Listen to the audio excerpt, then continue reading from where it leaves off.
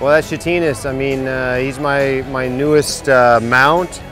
My friend Mark Wirtz found him for me in Germany, and it's been this bizarre Cinderella story where he kind of came into my life, and since he's entered my life, thus far, he just doesn't knock down rails. Yeah, turning's actually been our only kind of problem. And the first rounds, he's been clear in almost every one when I haven't absolutely blown it. My plans for Paris would be to do Chatinus in the finals, and which is exciting for me because I've had a bit of a hiatus from the finals.